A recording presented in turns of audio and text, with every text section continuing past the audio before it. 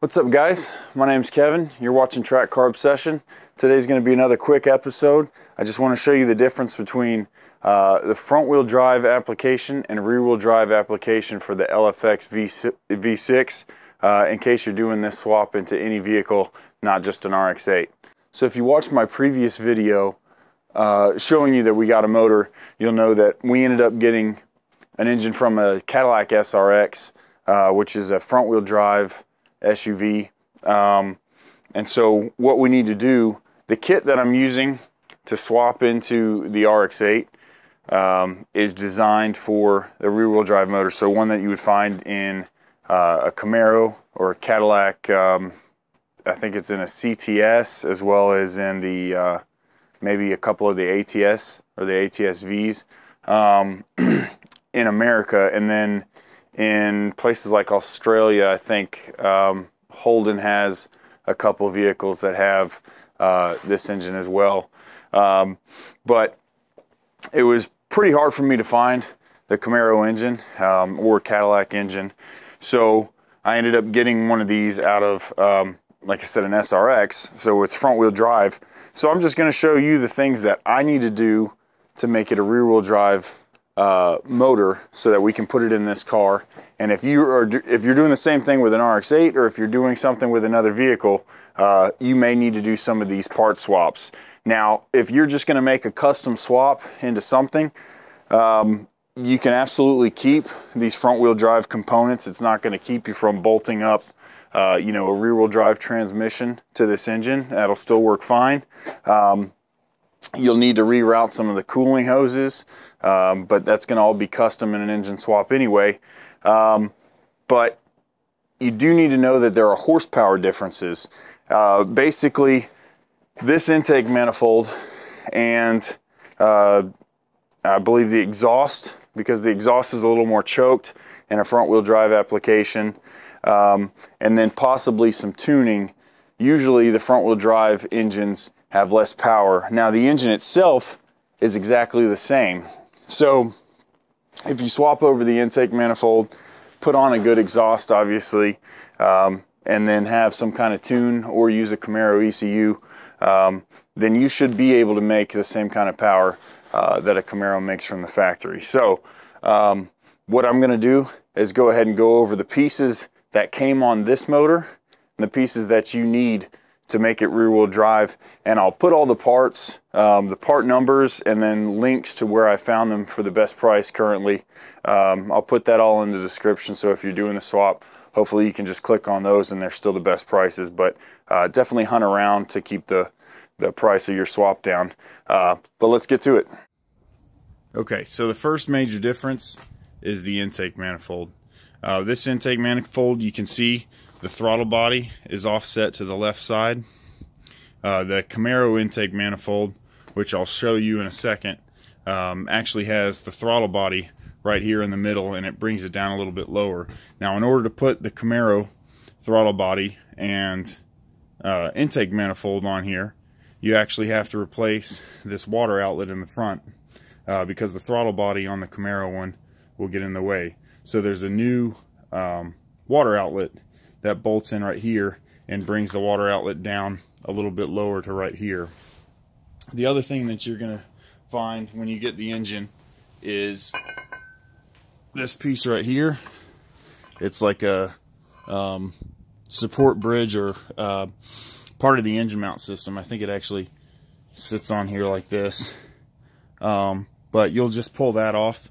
You don't need that in the rear wheel drive setup. So you got the intake manifold, the water outlet, and then the alternator was actually right here, and so that gets pulled off. Again, if you're doing this in a custom swap, you don't have to move the alternator from over there, but the kit that I'm using that you'll see in a couple weeks for the RX-8, once we put the engine in, it actually uses the Camaro setup. And so what you do is get a bracket that comes down over here, which in front wheel drive, your power steering pump is here. But of course with the RX-8 we're going to be using electric power steering, so we don't need the power steering pump. But there's a bracket that bolts on here, and then your alternator actually bolts on over here. Your next difference is going to be in the back. Let's see. So in the back you actually have a few things that are going to be changed. So you have your thermostat housing here, and the reason for that, at least in our application, is trying to get this engine right up against the firewall. This sticks out too far, and then the hoses that come off of it, the coolant hoses, actually go straight towards the firewall. So the Camaro one takes care of that. And then the final piece that you have in the back, it's hard to see, but it's going to be this this fuel feed line that actually comes in before your high pressure pump, and so it comes off back here, and the kit that we're using actually has the fuel set up for a Camaro engine, and the input for the fuel rail is actually in a different spot. So let me go ahead and show you what the engine looks like with the new pieces. Alright, one other thing really quick before we swap these parts. I forgot to show you one other piece, and the reason I forgot is because I'm actually not going to use the Camaro piece. But once you swap this intake manifold, this PCV piece for the breather on your valve cover, this is different because it's in a different spot on your intake manifold, because it's a different intake manifold. I'm not going to use that because, especially on a direct injection engine, I prefer using a oil catch can, and so it's going to allow us to prevent as much oil buildup on the intake valves as possible. You don't have any fuel that's going to be hitting the top of the intake valves or any of the intake runners and the cylinder heads or the intake manifold. And so when you get carbon buildup in there, even if you try to use some kind of fuel cleaner or anything like that, it gets injected directly into your cylinders and not into the ports, so you're not going to be able to clean those. So in order to clean your intake valves on these direct injection motors, you actually got to pull the intake manifold off and soak them down with seafoam or some kind of cleaner, and then blow all that out or vacuum it out to remove all that carbon. So we're going to try to prevent as much of that as we can. And so what I'm going to do is just cut it here and use this piece that actually goes into the manifold because it has the same flange, and then over here on the valve cover we're going to cut it right here. I'm just going to run hose over to the firewall or on the fender well. I'm not sure where yet. We'll find a place for it once we get the engine in, but we're going to throw an oil catch can in there and just use these two connectors and run hose. So if you don't want to do that, if you just want to use a factory piece, the Camaro piece of this is like it's like $9.50 in the US. So I'll put a link in this description for this as well, but we're not going to be using that on mine. Alright, so there's your intake manifold. I think this looks a whole lot better than the front wheel drive intake manifold, but that may just be my preference. There's your alternator bracket, bolts on, and then you've got 3 bolts that hold the alternator on. I've got to get a couple more bolts to hold this bracket on because obviously I didn't have the bracket before. So I'm going to need some bolts to hold that on.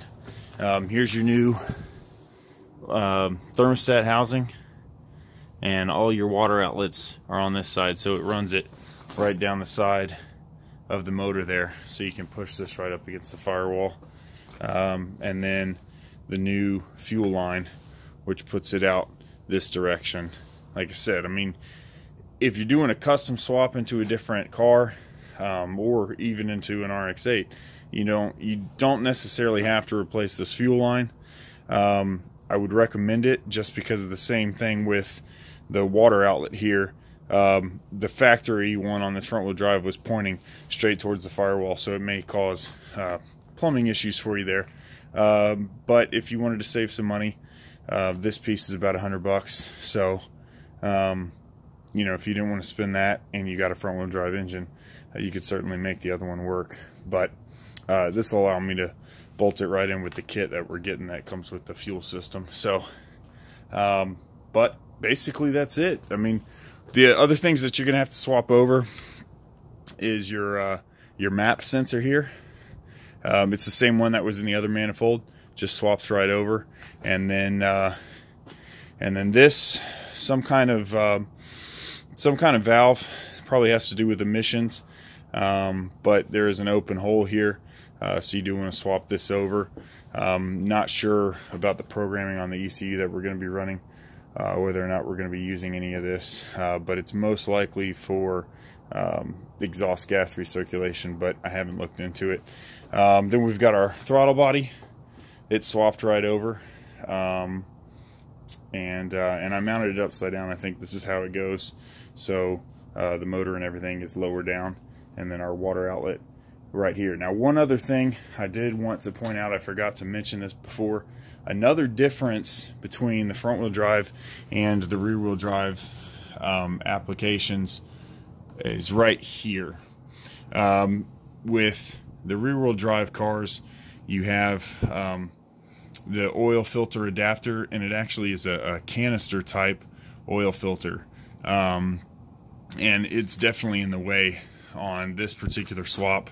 The front wheel drive actually came with a different oil filter mount, or an oil filter adapter, and it uses your normal spin-on filter. So it's possible it could be used. The kit that I'm using comes with a custom billet one, and then I'm going to be running an oil cooler to it, so I'm not going to be using it, but it's possible that you could use the front wheel drive oil adapter here that has the spin on it. Actually brings it up to like right around here, so depending on how much room you have width wise in your engine bay, you may or may not be able to use that. So that was the other thing I wanted to point out.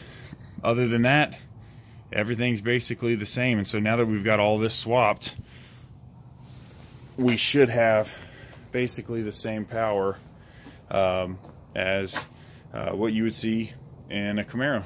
So you know, let me know if you have any questions. Like I said, I'm going to go ahead and put all of these pieces that I've had to buy in the description below, and you can make the decision whether or not it makes sense for you to go ahead and purchase a front wheel drive engine, save some money, but you'd have to, you know, buy all these parts, and in the end you may or may not.